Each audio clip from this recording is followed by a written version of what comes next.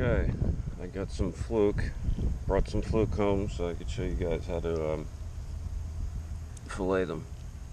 So these have been rinsed off from the box. And alright, so the first cut, you hold the fish by the gill, white side first. My first cut right behind this bone right here in the skull. And then you turn the knife on its side. And the tip of the knife is, I'm aiming for right here on this spot. And this part of the knife is going to come out here. So in one swipe, I go down the whole fish and out. So that's one swipe. Second swipe into the backbone. Third swipe up over the backbone. And now the knife was up like this to get over that ridge on the backbone. Now I'm going to tip the knife down like this and use this part of the knife, which is the dullest part of the knife typically, to lay the rib bones down. They're like that. And I'm going to come at it on an angle like this and lay them down and cut over them like that. And that way we won't have to go back and trim. And then the last cut, which I usually have to do it in two, is just out the other side.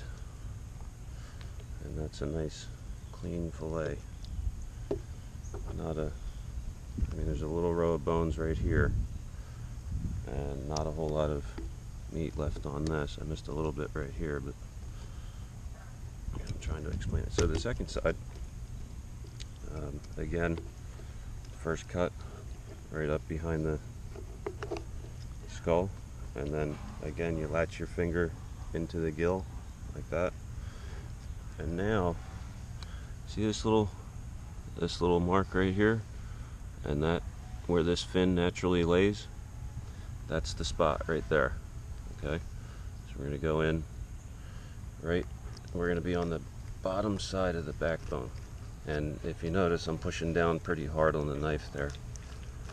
And again, we're just aiming for that spot in the tail with the this part of the knife coming out the side here. So that should have been done in one swipe. You can get all four sides, or both sides off of this with 4 swipes of the knife each. 8 swipes total. If you make 9 as a production fish cutter, you're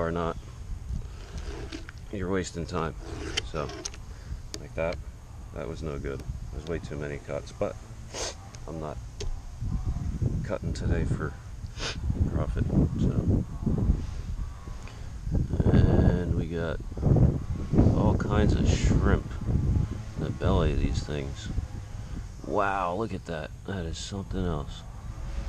Oh, little tiny shrimp. I guess they're grass shrimp, possibly? Don't know. Wow. 2, 3, 4, 5, 6, 7, 8, 9, 10, 11, 12, 13. Okay, I don't think I have much battery left, so I'll do that one more time real fast. I just ran out of battery once there. If I run out again, I'll have to show you how to skin them another time. But this is a quick version.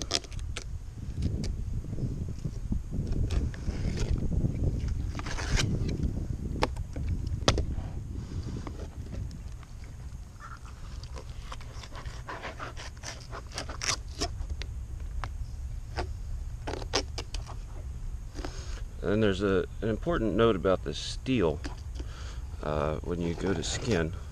Alright, third battery here, and I don't think this one's going to last much time either. So, let's see. I'll show you how to skin real fast. And this is important with skinning, is the steel. Now, if you're right-handed, you run the knife. This is how I do it. This might not be the right direction to use this steel. But okay, well, I had to abandon the phone, and now I'm using my, or abandon my camera, now I'm using my phone. But, which means you probably won't see this because I can't upload anything on the computer, because I'm very special with computers. Hang on a minute.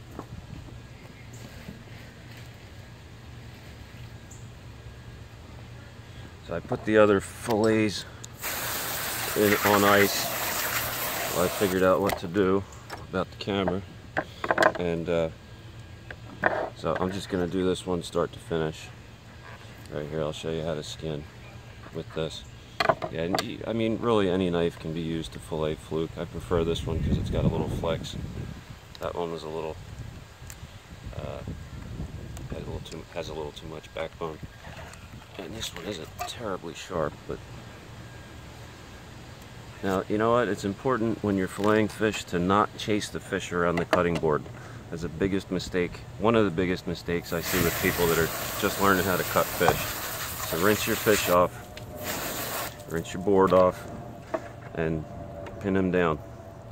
You know, slippery fish like tautog, we used to fillet them or process them on newsprint or newspaper.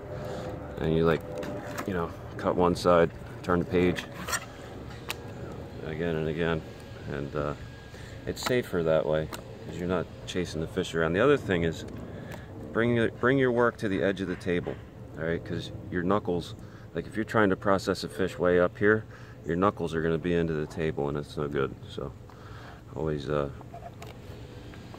work on the edge that's closest to you. And again, first right down to the tail, into the backbone, over the backbone, out the other side. And anytime you cut through bones,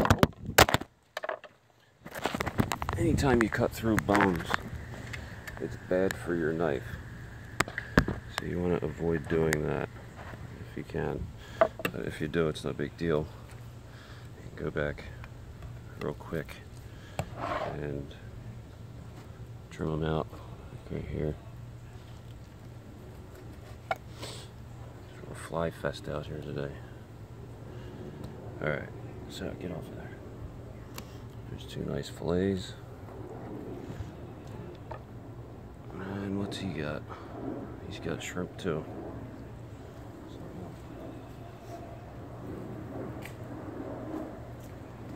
Alright, so skinning.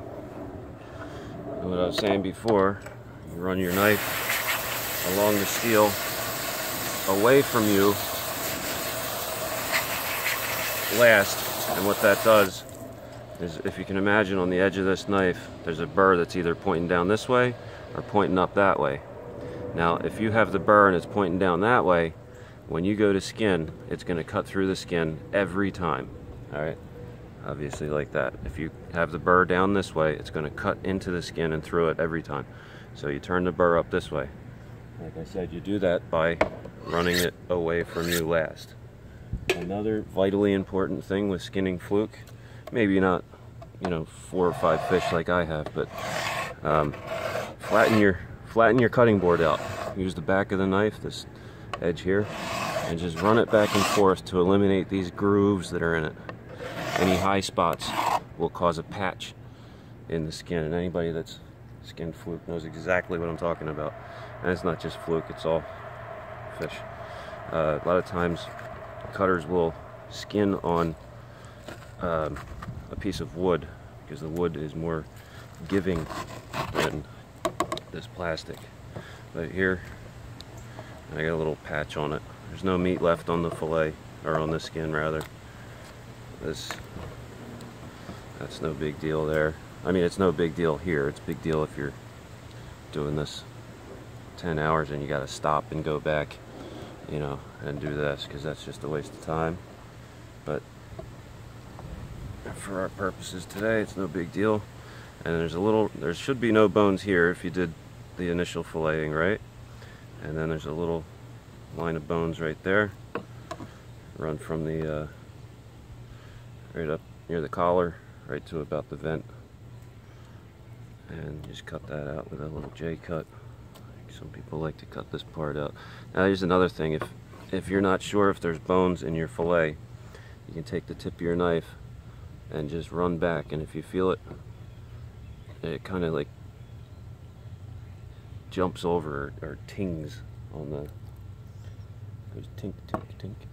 But anyway, another thing, with the white side of the fillet, you run the knife through it this way. With the dark side, you push it through this way. And I don't know that I'm going to be able to do that. You have to do quite a few of them to get that, get your board flat enough, and to get your knife, the edge dynamic right. But when you get it right, it goes really fast. I worked for a guy, Jim Liberi, who I'm not really that good at cutting fluke, to be honest with you. I mean, I can cut them. It's not my favorite fish to cut. But this guy could skin faster than me and another cutter could cut, and he would wait.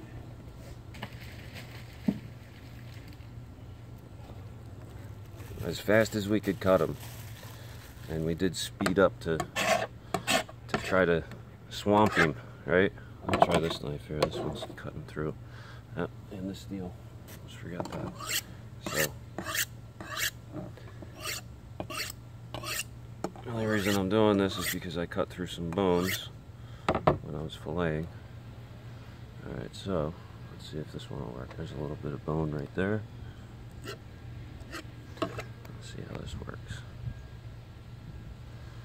I'll try pulling this one through. Oops.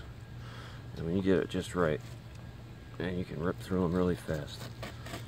Yeah, this guy was like he was like a skinning machine. This Jim Liberi guy. Good guy. I walked into his work when I was probably 23, and I'd worked in fish my whole life. And those of you who know me know that I started seafood when I was really young. I walked into his work, not knowing, my buddy got me a job there, or an interview or whatever, and not knowing what I was going to be doing, he asked me to go to the table and cut. And you know, I thought I knew something about fish. Got to the table, put a fluke down, and it was basically like, oh, you got that upside down and backwards. So I relearned everything under the fine tutelage of Mr. Jim Liberi. And I learned a lot about fish in 2 years I worked there, a few years I worked there, off and on. So you get the idea. It's just same thing over and over. When you get into the rhythm, you can really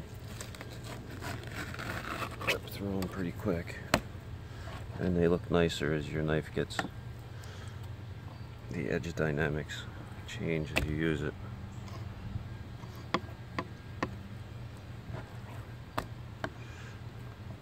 There's another thing. Every time I move this fillet around, I'm wasting time. This one looks like it got gaffed or something. And these are commercial fish from a wholesaler. They're not legal sportsman size fish. Well, I mean, some of them probably were. I didn't bother to measure them. They didn't look like it. Yeah, it's April 29th, I think. So the season's not even open. I wanted to share this with you guys. So when the season opens, you're not wasting your catch. Not wasting your catch by running over the backbone. I've seen some real hack jobs, and you guys know who you are. Have no business cleaning fish. Well, yeah, you do. You caught it. But yeah, I mean, it's an art, I guess. I'm doing it for a long time. It's hard to watch other people cut fish. It truly is. I've trained a lot of people how to cut fish, and some people have it, some people don't. The people that don't have it never get it.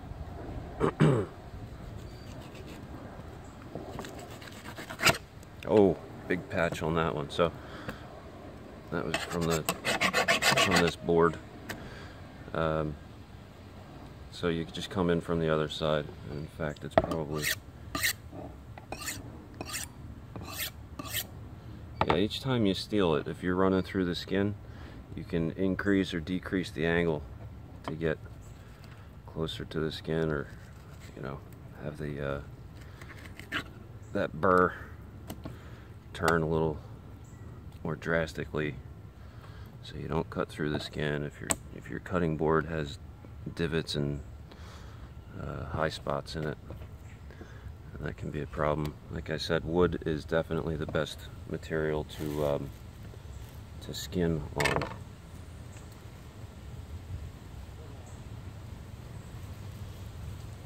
It's only like, what time is it? I don't even know, it's probably like 10:30. No, it's probably 12 o'clock. Just saw an old beer bottle over there. I was like, I don't remember carrying a beer out. It's probably got mud in it. Alright, well, I think I got 2 fillets left. There's some bones right there.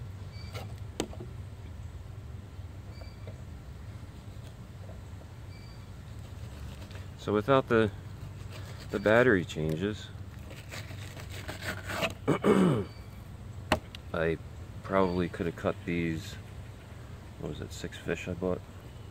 Probably could have cut these 6 fish in 10 minutes with an amount of cleanup. I gotta bury the fish heads in the compost pile yet, and clean my cutting board, rinse the fillets, all that fun stuff. But yeah, it's actually, I mean, it's dirty to do this, but you save a decent amount of money by knowing how to do it yourself. If you're buying from a wholesaler, that is. If you buy pre-cut fillets, they're gonna like jam you for the process. Right through the skin again. Damn it. Yeah, I guess I spoke too soon on the 10 minutes, huh? See how these things would really slow you down if you were trying to rock through 600 pounds of Fluke, you know, at 4:30 in the afternoon after standing for 10 hours. No thanks. So if you get one that doesn't have an edge, you just go through the center of it, come out one side, doesn't matter if it's the head or the tail, and then grab it the other way and ride through that way. That's it. That's filleting Fluke 101. I'll have to cook them one time. You know what I really want to cook for you guys is some bluefish. I have a really good bluefish recipe, and I know a lot of people are like, oh, a guy eats bluefish? Yeah, I got a really good recipe for bluefish. Even the big slammers, if they're processed properly, they are surprisingly mild. Like, really excellent recipe. Lady used to come into Bob's Seafood in Haddonfield when I worked there, and she bought the whole table full of mackerel. And, you know, would empty the table every time we'd have it, whole fish. Take them home, process them. I'd only used it for bait, so I asked her what she did with it, and she gave me this recipe, which was awesome, because the lady didn't really speak too much English and wasn't very conversational. I took the time to nice amount of fillets there out of those six fish, whatever. Oh, anyway, yeah, she gave me this recipe, and it's to this day one of my favorite fish to eat. All right, that's it. 14 minutes plus what's on the other camera, so not too bad. All right, we'll see you next time. Thanks for watching.